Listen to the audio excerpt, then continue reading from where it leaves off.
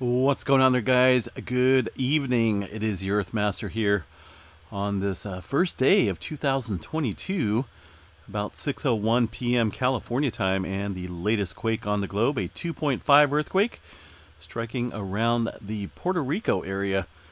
Had some movement in the area to the west earlier with a 4.3 earthquake. Let's go ahead and check out some specific details on the latest USGS map down here in the, well, let's see where we're at. Right outside of the Haiti area. Had a 4.3 at 10 kilometers, kind of in an odd spot, but we do get some earthquake activity out there on occasion for sure. The Puerto Rico area, let's go ahead and switch over here to the all magnitudes. Pretty quiet for the most part. Not a whole lot of movement there today in this region. Puerto Rico trench southward towards St. John's looks pretty quiet. South America plate, absolutely quiet, except for this earthquake well off the coast of Chile, 5.2 in the Easter Island area that happened way earlier this morning. West Coast continues to bump when it comes to earthquake activity. I still see quite a bit of movement on the Petrolia station up here, not being reported by the USGS. These guys are really slacking when it comes to the reporting of the earthquakes here in this region. Let's see here. They're only showing, looks like two earthquakes, 2.5 and a 1.6 throughout the last 24 hours. That's not correct, though, when it comes to the multitudes there. Down south, a little bit of further activity along the San Andreas fault system here. Kind of seeing a renewed uptick along the creeping section here, right around the Diablo Range. Some activity off here on the coast, too. Inland, looks like it's just off the, what do we got? Oceanic Fault. San Andreas Fault up here, or I should say over here. Couple microquakes within this region earlier today, 2.2 and a 2.1 near Templeton and San Simon area, or San Simon, I'm guessing it's Simon.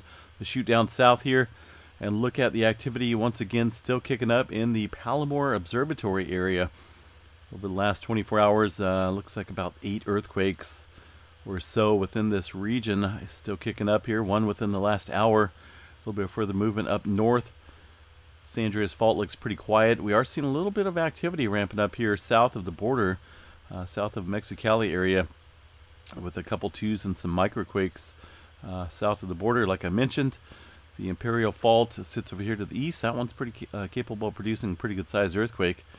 And of course the Brawley seismic extension into the San Andreas Fault northward. All that area right now looks pretty quiet, though. Into the Nevada area, seeing a swarm of movement to the northwest of Tonopah once again. Normally we'll see a linear type fashion here of earthquake activity from the the 6-pointer they had earlier that last year.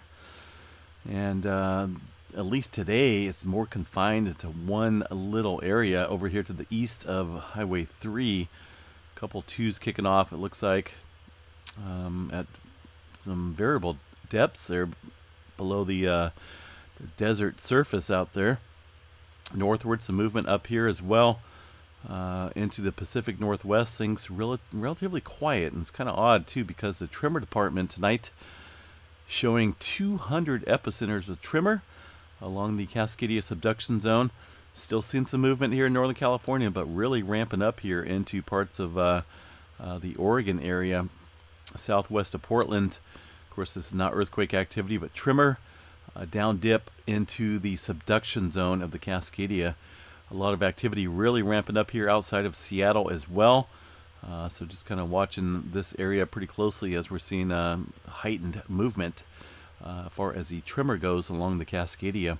But no surface earthquakes up here in the Pacific Northwest, which I find kind of odd.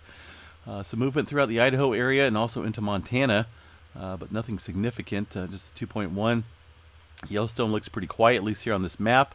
They did have some activity throughout the day today in the northwest corner of the park, it looks like, around the Maple Creek area. Seen some microquakes here, Madison River as well, picking up some little spikes on the seismograph station. This here, not for sure exactly what that is. Could be a geyser, nearby geyser activity. showing up on the seismograph in that location. Soda Butte here, that's kind of odd. Not for sure if this is earthquake activity or not. It kind of looks like it. In fact, it does a lot because of the localized spiking of these earthquakes, and there's a lot in there. I do kind of like to look at other graphs here and see if we can maybe possibly see that activity on another localized station, and it just doesn't pick up as much as the prior station here, except for this big one. So kind of have to look at this a little bit more closely if I can decipher on if that's earthquake activity or not. Definitely seen some movement up here. Could be ice quakes as well. I know it's pretty cold up there in Montana, Wyoming area. A lot of times these the ice cracking, I guess if you will show up as spikes like that in the wintertime. But definitely some earthquake activity in the Maple Creek region. Some smaller movement, but definitely showing up. If you look here on these stations here, even in the south part of Yellowstone, that signature right there, you can see it on pretty much all these stations showing up, but not on the USGS map at all within this region. So just kind of waiting on them. They're probably on vacation again from the New Year's. They'll get to it, I'm assuming. Oklahoma, northeast of Enid area, a couple small microquakes and one south of the Oklahoma City area. New Madrid zone's pretty quiet. A little bit of movement around the North Carolina area over the last 24 hours. 1.7 near Townsend, Tennessee. Yeah, Tennessee area, right outside the Great Smoky Mountains. What else we got? We have noticed a little bit of movement here along the Pacific Plate over here north of Japan. Looks like some deeper activity occurring here in the subduction zone. Kind of watching this area potentially for some large-scale movement. Seen one of those earthquakes here, 4.3 at 160 kilometers down into the subduction zone here. The majority, 3 of these that struck today, even one outside of Tokyo, are all pretty deep. Further activity around the Taiwan area to the southwest, and also south of the Philippines, some movement kicking up there in the Indonesia area. Look at that deep earthquake right there into the sea area, 589 kilometers for a 4.5. The Solomon Islands southward, still pretty quiet, except for one little lone 4.9 earthquake around the Tonga area. Some activity kicking up here in the Afghanistan areas as well. Some deeper movement. We had 5.2 at 234 kilometers deep. Pretty deep region for some earthquake activity there, and also north of Morocco near Portugal. 4.3 at 7.0 kilometers. The Atlantic looks pretty quiet. We did see a South Sandwich Islands earthquake earlier, way earlier this morning, with a 5.1 occurring there into the Trench region at 35 kilometers. So uptick in movement with the tremor activity tonight. Got to be on guard out here along the west coast still. I don't think we're done with the potential for earthquake activity out here by a long shot. Let's see. So tremor, Yellowstone, we checked that out. The solar weather activity kind of kicking up a little bit. We've seen that jump up last night a little bit. They did adjust that to the 50% category there for higher latitude geomagnetic storming there with the potential for auroras. Still kind of heightened on the aurora forecast oval. Solar flare threat looks pretty iffy at the moment. Just a 70% chance of a C flare, 20% chance of an M flare, and looks like 5% chance of an X flare from, I'm guessing it's going to be the sunspot, or probably could be departing 2916 over here. That could be posing a hazard, but even then it doesn't look all that promising.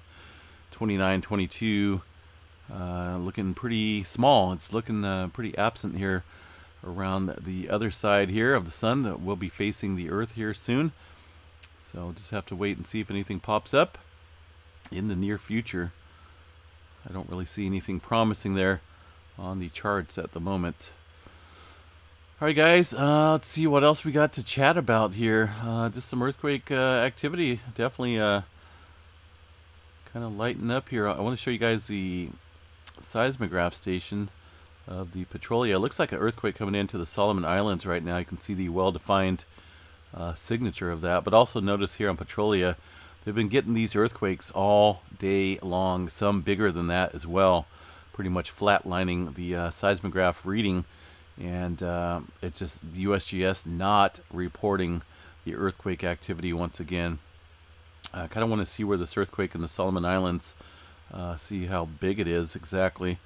I'm not for sure if EMSC is picking up on it yet, but we will check it out here and see. Let's see here. Let's go over here down to the EMSC model.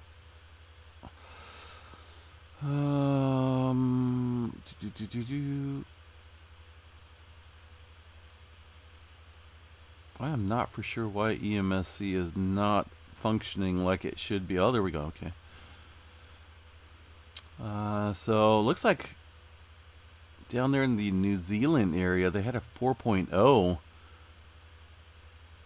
kick up. Looks like 0158 UTC time. So that would be just a short time ago. And of course, USGS not picking it up. Still waiting on the earthquake potential signature from the Solomon Islands spike there on the seismograph. So I don't see anything coming in yet.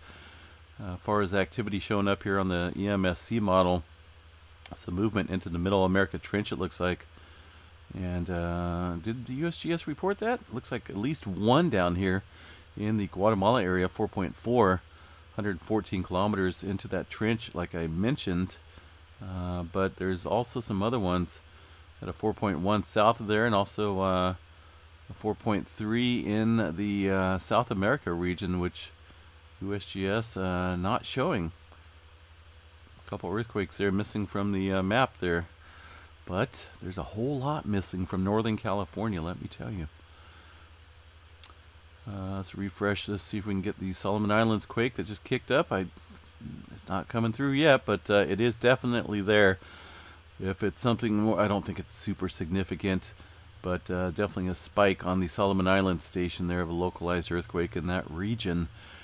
If it's something bigger, we'll be back, but for now, we will continue on with the earthquake live 3D stream and keep an eye, of course, on the West Coast region. Just kind of a waiting game, but at the same time watching for potential over here in the northwestern part of the Pacific Plate with this deeper activity into the into this watch area we've been watching here for quite a while. All right, guys, have a good night. Happy New Year once again. Hope everyone, of course, made it home safe. If you guys did get out and celebrate, I stayed home here with Missy Mimi's and enjoyed the evening. Had a little bonfire outside. It's pretty cold. It's supposed to be pretty cold again tonight. I guess by California standards, down to about 28 degrees. We've been having lots of frost in the morning, so it's kind of neat. All right, guys, stay safe out there. We will chat you guys a little bit later.